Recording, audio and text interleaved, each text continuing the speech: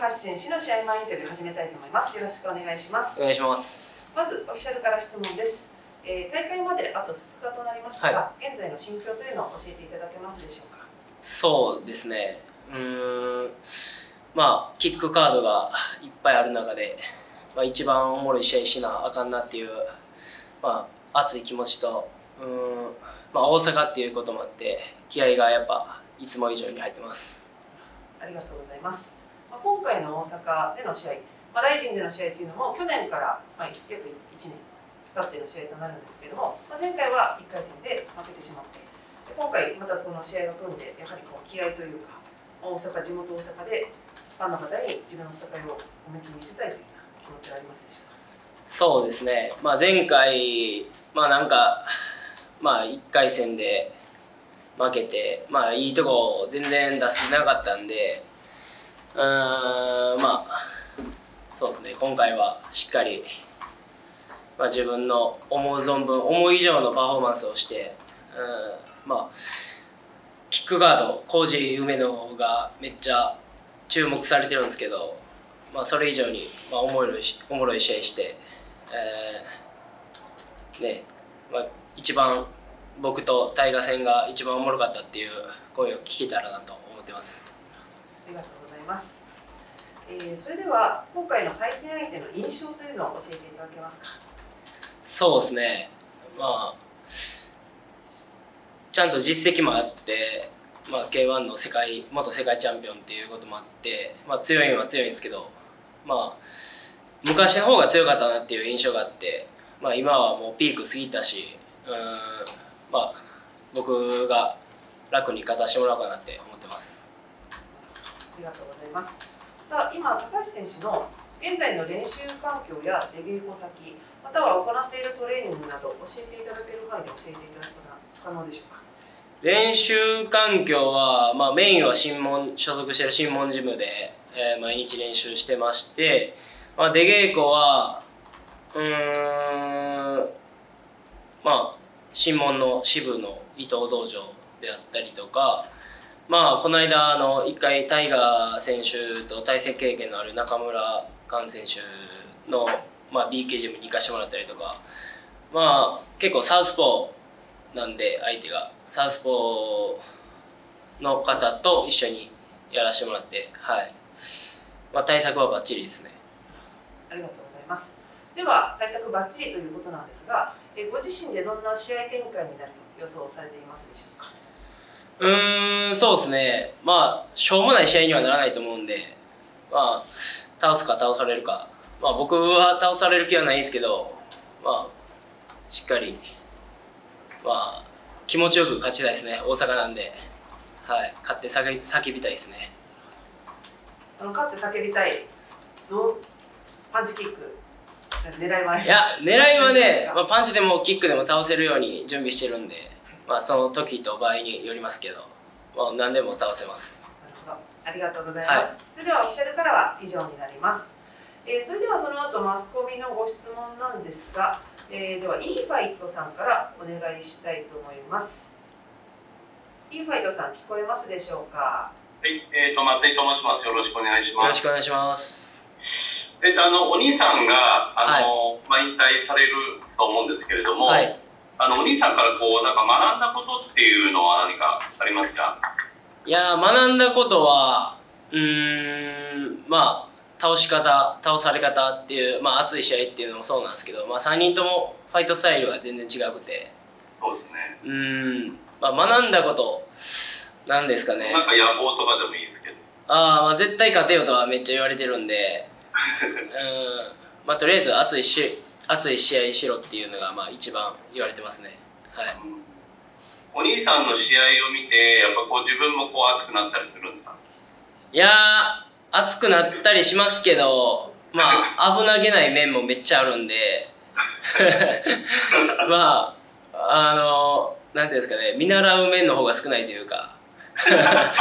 いいとこはいいとこなんですけど、僕の良さもあるし、僕の良さは僕の中にもあるし、お兄ちゃんの良さはお兄ちゃんの良さで、なんていうんですかね、その3人とも違う色を見せていけたらいいなと思ってやってきてたんで、まあそんな感じですね。まあ確かにお兄さん前回の試合結構危なかったです。いや危なかったですね。まあちょっとまあ実際聞いてたみたいなんで、まあちょっと見てるこっち側からもヒヤッとしたんですけど、まあ勝てたんで、まあホッとしましたよね。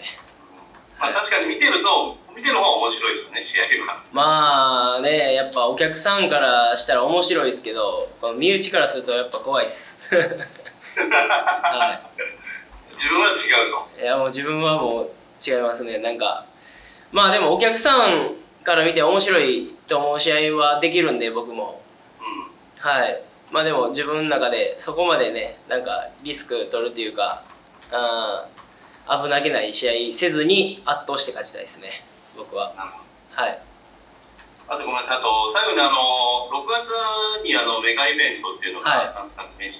と竹内選手ありますけれども、今回榊原代表がこう、まあ、査定試合の意味もあるっていうことをすごく公言されていたんですけれども、ご自身の意識っていうのはどうですか？いやもちろんしてますね。なんか今のまあ巷でそういう話題になってますけど K1 と RIZIN の対抗戦みたいな感じで盛り上がってますけど、まあ、僕 NKB のチャンピオンとして、まあ、NKB のチャンピオンとしてもそういうメガイベントに出れるんやぞっていうところを見せていきたいんで、やっぱ意識は、はい、ずっとしてます。この人とやりたいとかってありますか？まあ特にその相手はないですけど、まあ、そういうまあ今回しっかり勝ってアピールして、まあ、組まれた相手と、まあ、熱い試合できるんで僕は、はい、見せていきたいですね。わかりました。ありがとうございました。はい、ありがとうございます。それでは、続いて、本格さんお願いしたいと思います。本格さん聞こえますか？はい、聞こえます。はい、それではご質問の方をお願いします。はい、音楽というものです。よろしくお願いします。お願いします。向こうは、まあ、K1 スタイル出身で、高橋選手は、ムエタイスタイルというか、キックボクシングスタイル出身ということで、こうスタイルの違いっていうのがあると思うんですけど、その辺は自分はどう考えるんですか？そうですね、僕は今まで肘ありの5ラウンドで育ってきたんで、まあ向こうは K1 の3ラウンドで実績上げてきたんで、やっぱスタイルは全然違うと思うんですけど、まあ、このRIZINでちょっと勝ち上がっていくために僕も3分3ラウンドのスタイルを今ちょっと身につけてるとこで、まあやっと、まあ、練習でもしっくりきてるかなって感じで、まあ、噛み合うのは噛み合うと思いますね。あれですか、まあ、肘らしい、ワンキャッチワンアタックでその3ラウンドとなると、やっぱだいぶこう感覚としては競技が違うって感じですか？そうですね、やっぱラウンド数が一番ちょっと変わってきて、まあ、テンポの速さを変えていか、リズム感がやっぱ1ラウンド目から上げていかないと、まあ、終わっちゃうなって感じなんで、そこをちょっと意識してますね。前回の1回戦の時はやっぱりちょっとその 3ラウンドというものの試合の運びというのができなかったっていう。あの時はちょっともう冷静さを失ってたというか、まあ、気合が空回りして、まあ、自分の良さをほんまに出せてなくて、なんかもうただ突っ込んでいったみたいな感じやったんで、今回はそんなことないように、まあ、ちゃんとタイガーを攻略して冷静に、仕留めたいなと、はい、そういう感じですね。こう失礼ながら、向こうはそのなんか K1 っていうですね、まあ、ちょっと大きな舞台で、活躍してきて、まあ、現在もライズで、まあ、ビッグマン中心と出る高橋選手はその、まあ、NKB、まあ、どちらかというとちょっとマイナーな団体に所属してそこから這い上がってきたっていう部分があるじゃないですか、まあ、その辺でいやもう実力じゃ負けないよと、そういうこう対抗意識というか反骨心みたいなのあるんですか？そうですね、やっぱり、まあ、知名度は圧倒的に向こうの方が大きいし、まあ、出てる、まあ、舞台の大きさとかでもやっぱ向こうの方がその離れしてるというか経験はあると思うんで、まあ、そういう相手に勝つのってやっぱ気持ちいいし、やっぱり気合入るんで、まあ実力でも別に負ける気も全然ないですし、自分の方が強いと思ってるんで、まあ見といてもらえたらいいかなと思ってますね。次には向こうが今持ってるものを全て奪ってやるくらいの気持ちです。そうですね。まあ全て奪ってやるっていうよりかは、まあ普通にやったら自分の方が強いんちゃうかなって思ってますね。なんか今回大舞台用のなんかこう特にこう大舞台用にこう持ってきたものみたいなのありますか？気持ち的なものでもいいし、技的なものでもいいし。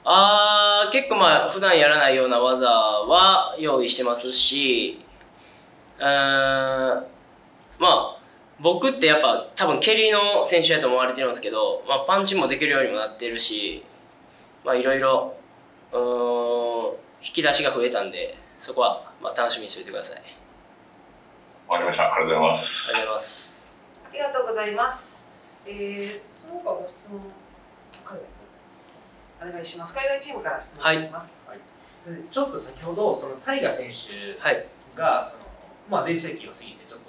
と衰えてきてるっていうふうな発言をされたと思うんですが、具体的にどういったところがこう衰えているふうに見えますか？やっぱりまあ結果ですよね。結果がやっぱ K1 からそれてから結果がついてきてないっていうのがまあ現状で、まあでもそう思ってたら最近チームドラゴンに移籍してやっぱ前田先生のところに行って、まあ、ちょっと回復してきたかなっていうのは思ってますね。そうなるとやっぱりその環境の変化っていうものは結構選手にとって大事な部分であるっていうふうに思います。そうですね。やっぱりその練習環境っていうのはやっぱり大事だと思うんで、まあなめてはないですし、僕も全然、まあしっかり気引き締めて3分3ラウンド、まあ、向き合っていきたいなと思ってます。あとはこうもともと5ラウンドをやることに慣れていたのを3分でこうやりきらなければいけないっていう、環境の変化って具体的にどういう練習でこうアジャストしていくんですか？まあ試合当日で言うと、まあ結構アップして、もうなんていうんですかね、もう気持ちも、まあ、自分の中でのその体のリズムも上げた状態でリングに上がるっていうように持っていこうと思ってますね。じゃあもう入場の前に1、2ラウンドをこう消化しておくみたいな。いやもう結構もう行き上がるぐらい、へばるぐらいアップしてもいいかなって自分の中で思ってます。まあ、スタミナにはめっちゃ自信あるんで、まあ最後まで全然戦いますし、まあその中で KO できたら一番まあいいんじゃないかなって思ってます。最後にタイガー選手のどういう攻撃に一番注意してますか？そうですね。やっぱ左のオーバーのパンチが一番危険やと思ってるんで、あとパンチテクニックとスピードは、まあ、僕よりはあると思うんで、まあ、そこに注意して、まあ、そこに何か合わせれたらなと思ってますね。わかりました。ありがとうございます。